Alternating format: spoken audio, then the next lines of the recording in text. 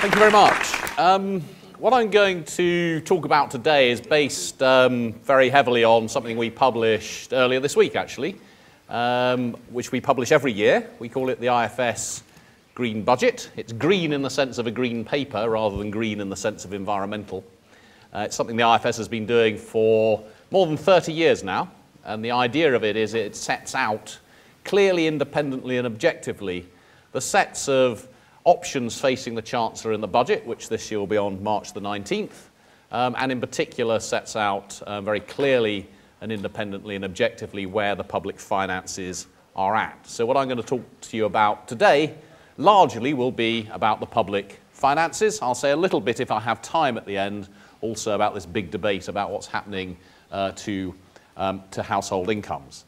Now obviously what's been happening to the public finances, it has been one of the biggest economic and political issues over the past, 6 years really, since the recession hit in 2008. And what I'm going to try and do is give you some sense of where we are, how we got there, and where we might be going. But let me start, because I think the important background of all of this really is what's been happening to national income. Let me start with not the first chart I had there, but with this one. This is in red, what we thought a year ago was happening to growth, and in blue, what we think now is happening or has been happening to growth. Well, one thing that you'll see here, I think this is a theme of a lot of work in this area, is that last year we didn't even know what was happening 4 years ago, let alone what might happen into the future. I'm not going to do very much about predicting into the future, since as you'll see from this chart, we don't even know what happened 4 years ago, let alone what's going to happen in 4 years' time. So the red lines are the ONS figures. These are not anyone else's estimates. These are the Office of National Statistics' view about what happened to GDP in each of those years. And the Office of National Statistics thought that national income fell by 4% in 2009 last year. They now think it fell by over 5%.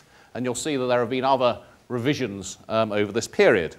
The red bars were a forecast a year ago for growth in 2013, right at the end. Actually, of course, growth has been significantly better than expected through 2013. So the background to the public finance story is this really terrible set of growth figures all the way up to 2012 and a bit of recovery in 2013.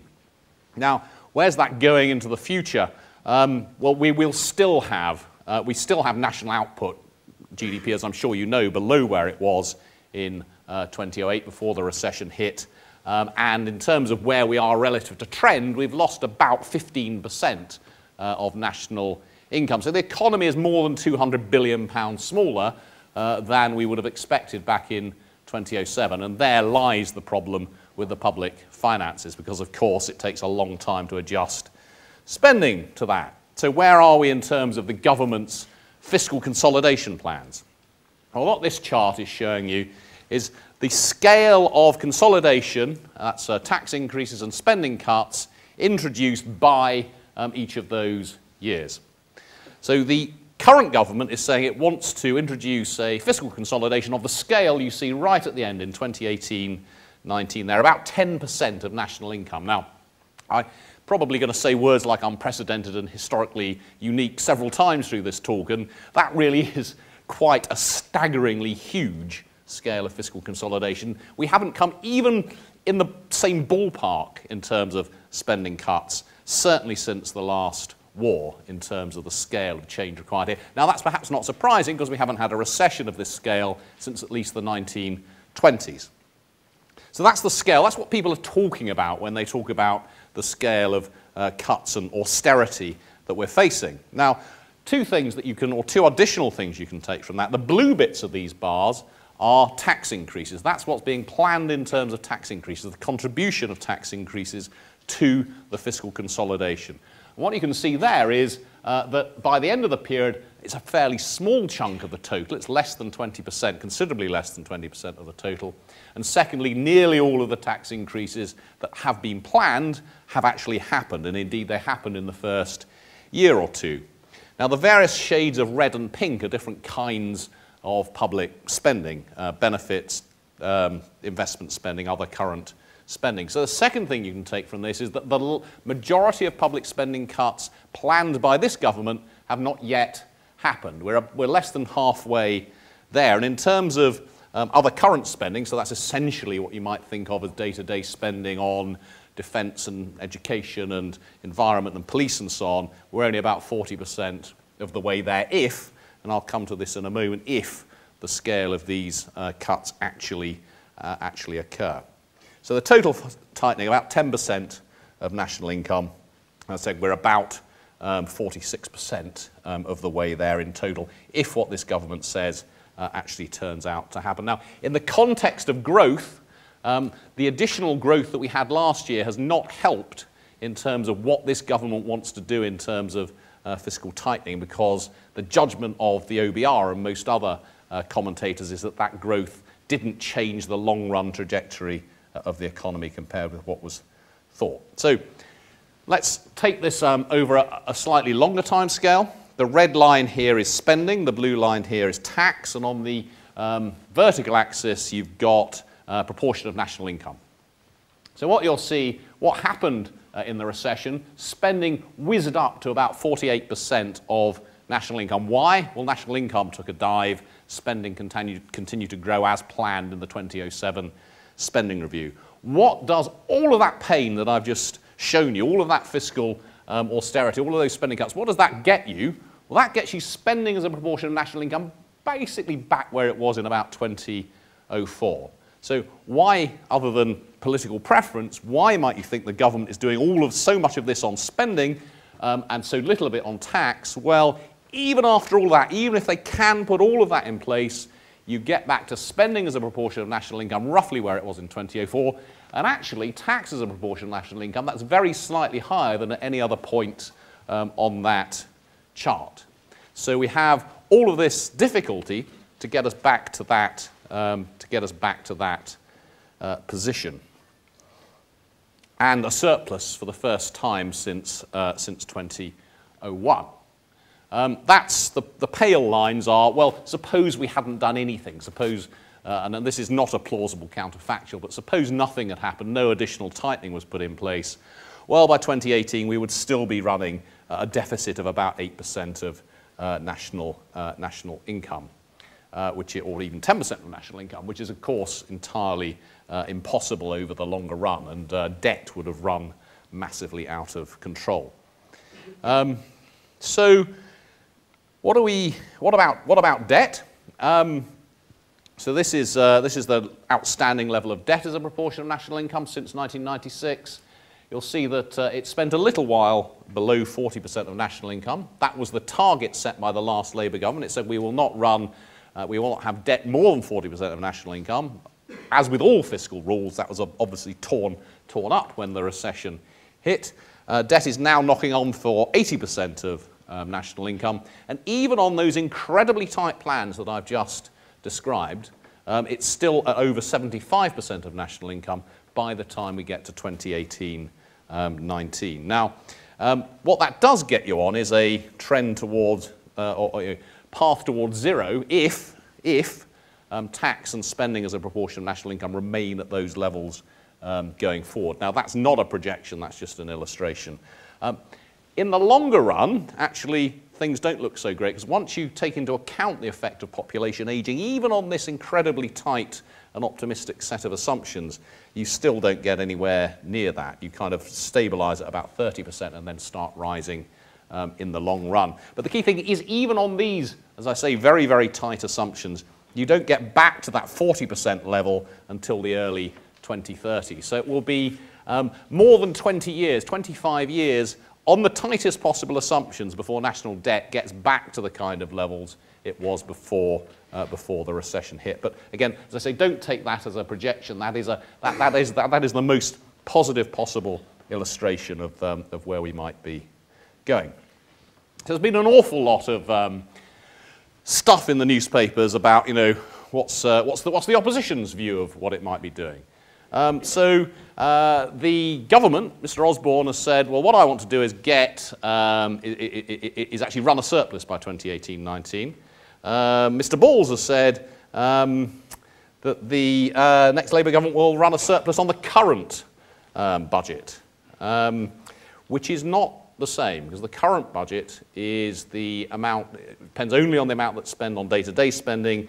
Essentially, it leaves him as much manoeuvre as he wants, really, on how much to spend on investment spending. So we reckon that that could allow, under that fiscal rule, about an extra 26 billion of spending a year by 2018-19. Now, there's 2 points here. That what the government is suggesting, I think, runs some really big risks in terms of just the sheer scale of spending cuts that will be required to meet that.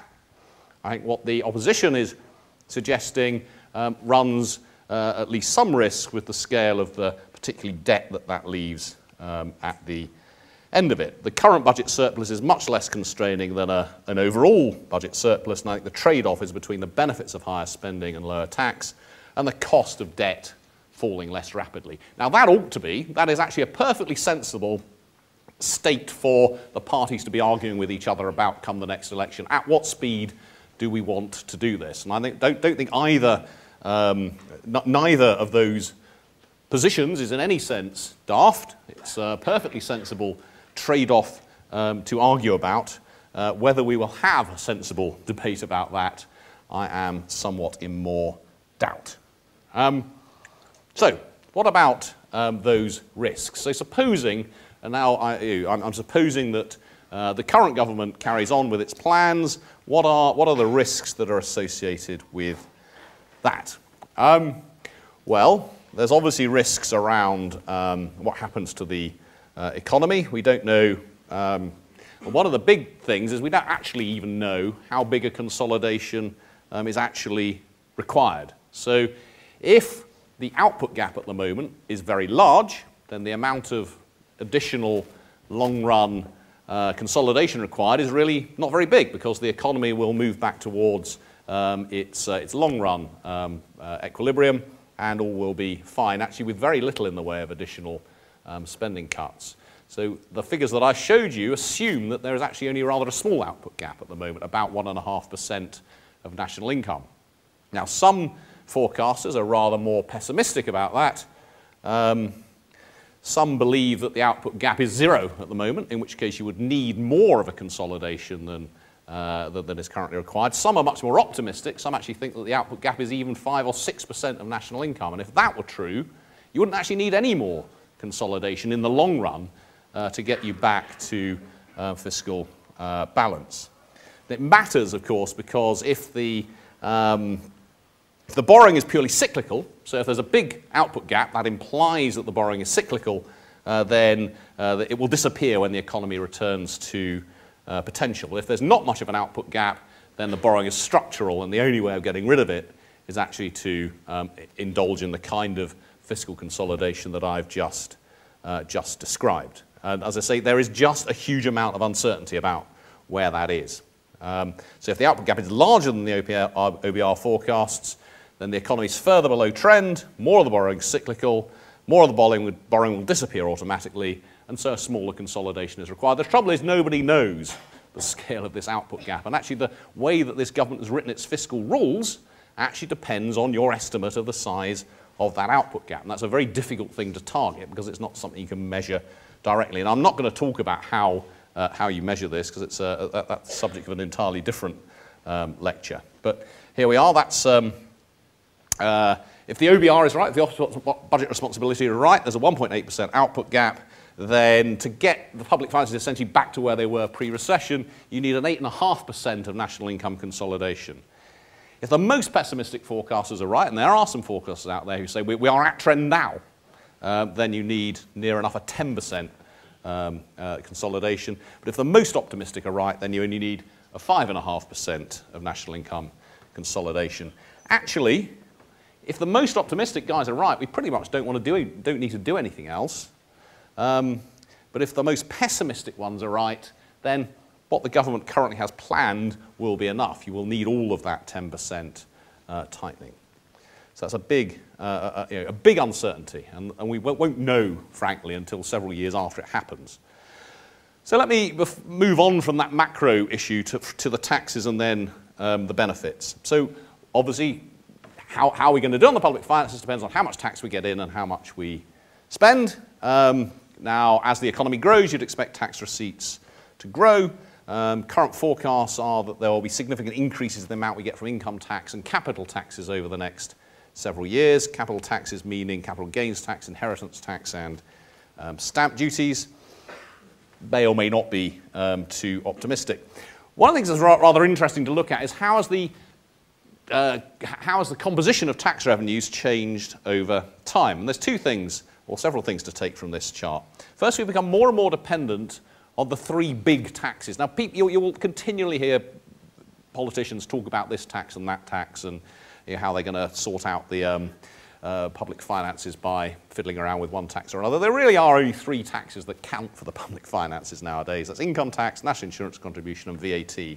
Between them, they account for, I can't add that up in my head, but about two-thirds of total tax revenue. So if you want to do anything really substantial with taxes, you're probably going to do something with income tax, national insurance contributions, or VAT. You'll see the other one that's risen over time is capital taxes, which I just mentioned, the stamp duties and so on. So we're becoming more dependent on those particular forms of taxes. So at the moment, or looking forward, we have the highest proportion of taxes from direct taxes, VAT and NICs since at least 1978. I think the other thing to bear in mind about the income taxes is that we're becoming more and more dependent on a very, very small number of people to pay all of those income taxes. So the top 1% of income taxpayers pay about 27.5% of income tax in 2011-12, which is a remarkably large amount. It's more than 2.5 times the amount that the top 1% paid back in 1979. Now, that of course is because they are so staggeringly rich. They've got vast amounts of money. The top 1% are essentially the people with incomes over 150,000.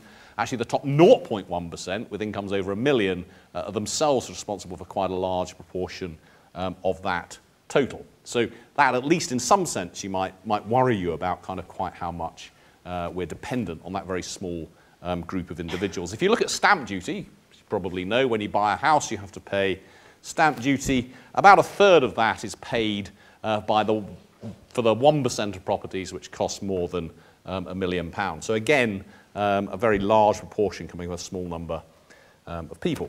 So that's one side of the story. The other side of the story is, of course, the spending cuts. Now, I've already said that actually nearly everything about this change in the public, this period of austerity, is about what's happening on the spending side. Very little of it is about what's happening on the tax side. So what is happening to spending? Now, I showed you how spending was falling very sharply, or was planned to fall very sharply as a proportion of national income. Actually, it probably surprised you to know, given what I've just been saying, I'm talking about the kind of the most staggeringly difficult set of spending cuts in history, when I show you that line. That's total spending in real terms, so just price adjusted over this period. And essentially, it's flat since 2008, down about 3.8%. Over an 8-year period. Now that doesn't look very scary. I mean that's it obviously comes after a long period of increase. So how can that be? Well, first of all, that is consistent, of course, with spending falling as a proportion of national income, assuming that national income actually rises over that period. But that's total spending. What about the components of spending? Well, that's debt interest. Well, there's a lot more debt out there, so a lot more debt interest to be paid. So that's rising by nearly 50% over this period, and that's with some fairly conservative assumptions about what interest we're going to have to pay on that debt. So an extra 22 billion of spending on debt interest. Now that's not much use to anybody in a sense. So that obviously means that other spending is falling. So over the period, non-debt interest spending is falling by 7.5%. Now that sounds tough, but that's that doesn't sound quite as dramatic as I was making out. So how's that non-debt interest spending? Let's just look at the non-debt interest spending amount. What's happening within the components of that? Again, there are parts of it which are rising fairly steadily over this period. Spending on social security benefits is due to rise by about 17 billion over this period. Now, this is before any assumption about whether the government manages to achieve additional cuts to those that is already planned and put into place. It has put significant cuts in place. It's talking about another 12 billion of cuts, but hasn't told us anything about what those might look like. So that's what social security spending looks like. Why is that? Well, mostly because pensioner benefits are rising. Why is that? Because an awful lot more pensioners over this period, 2 million additional pensioners over this period, with the result that public service spending, that's spending on defence and education and environment and Home Office and so on, is falling by about 14% over this period. Within that, the bits that the department spends going down by 20%, now that's really huge. Why is that different? Well, part of what's in public service spending is actually public service pensions, payments to the European Union, and other bits and pieces that we can't control, which don't actually kind of help public services. So a 20% fall over this period in public service spending. Now that really is pretty dramatic. And I won't go through the rest of that. My red light has come on, so I'll finish this fairly quickly. Now, the departmental spending targets may, of course, be difficult to achieve. These really are very tough. Let me explain 2 reasons why this might be particularly difficult. Well, a 20% real cut in public service spending, which is a cut of a third in the bits that aren't protected. So that's, you protect health and you protect schools. Everything else, the police, environment, defence, so on, has to go down by a third. Will that happen? Well, I don't know whether that will happen or how hard that will be. It'll certainly be extremely hard. And actually, the 2 things that are causing that to be even harder, one is the population is actually rising really rather fast over this period. ONS reckons it will rise by 3.5 million over the period that I'm talking about. So average spending is falling by 1.7% a year, but spending per person is falling by 2.4% a year.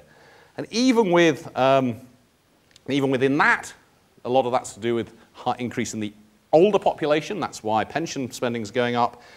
So given that we spend so much of health spending on the elderly part of the population, whilst the government said it's going to protect in real terms the amount we spend on the NHS, the amount per person, once you adjust for the age structure of the population, is actually falling by 9% over this period. So these are really much tighter even than they look.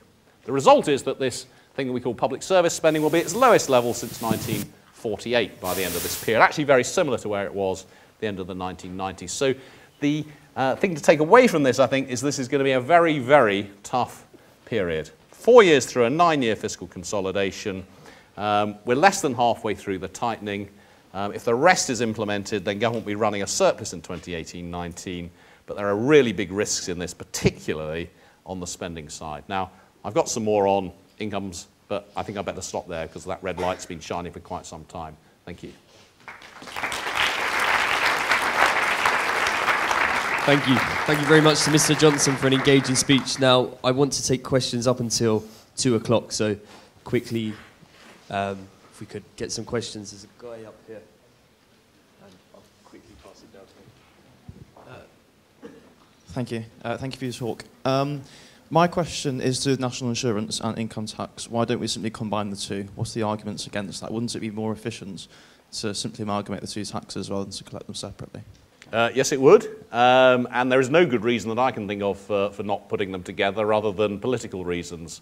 People seem to be willing to accept increases in national insurance contributions in a way that they're not willing to accept increases in income tax, despite the fact these things are just taxes on income. There is now no relationship between what you pay in national insurance contributions and anything you get out of the welfare state.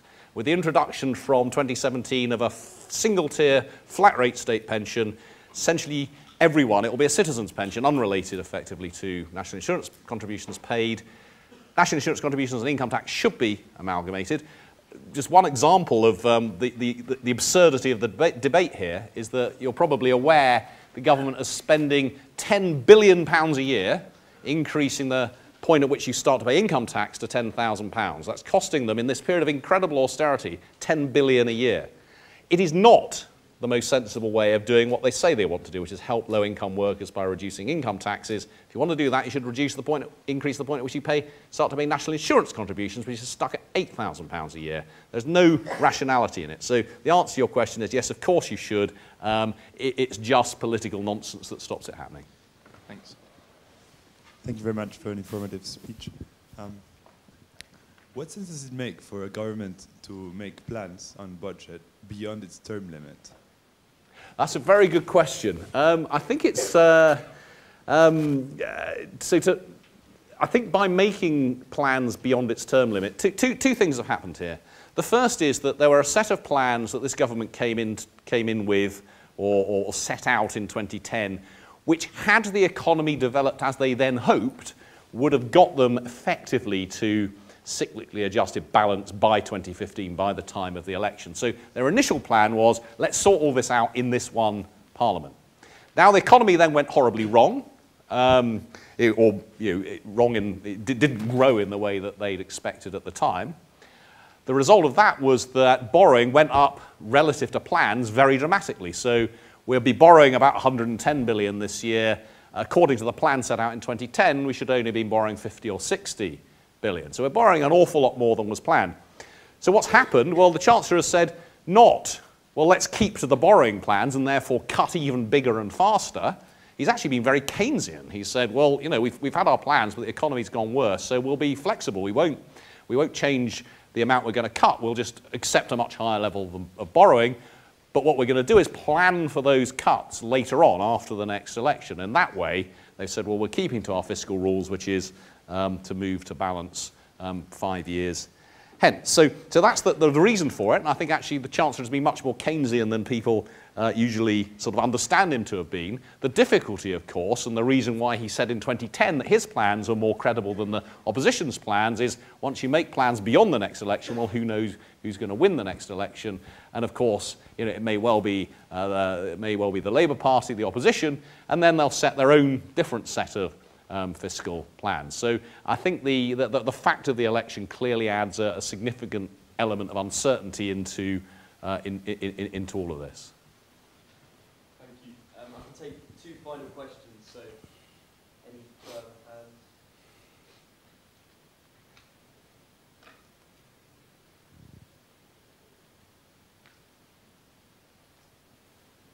Yes, back to the front, if possible. Thank you. So it seems to me like think tanks such as the IFS are becoming far more political in that politicians seem to be like citing you to back up their arguments more and more. Is that a trend that you've seen happening? Is it something that you're happy with? To what extent do you tend to get involved in the day-to-day political debates? That's a good question. I mean, we try.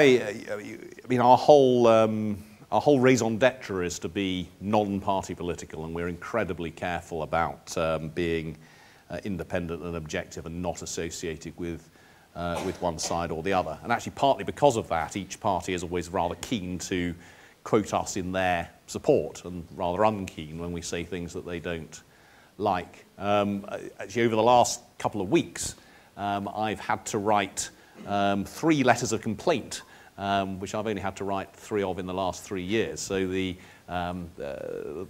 Telegraph last week and the Times the week before, I've had to write and complain to them because they misrepresented, really quite badly misrepresented things that we've said and actually behaved really very badly. Now, on the whole, because we have, I think, built up a reputation over quite a long time, the press treat us reasonably well. But I think because we are moving towards an election, we're moving into more difficult political times. So it's I think one of my biggest challenges over the next year is going to be keeping, steering that very careful course between the sort of, the political rocks on either side, between wanting to get out there and say, well, this is how it is. This is why, what's happening on income tax should be different because you should be taking account of national insurance contributions, for example, or why what's being planned on spending is incredibly difficult, or why what the Labour Party is saying is actually significantly looser fiscal policy than what the Conservative Party is saying. We have to be out there and say that because that's what we're there for, but we have to be careful to say it in a way which doesn't, or as much as we can control it, doesn't involve anyone saying, well, that shows that you're a right-wing think tank or a left-wing think tank or whatever. Now, we continue to get criticism from both sides, which is reassuring. But I have to, it's a very good question because it is one of the most difficult things that we do, and I think going to be particularly difficult over the next year.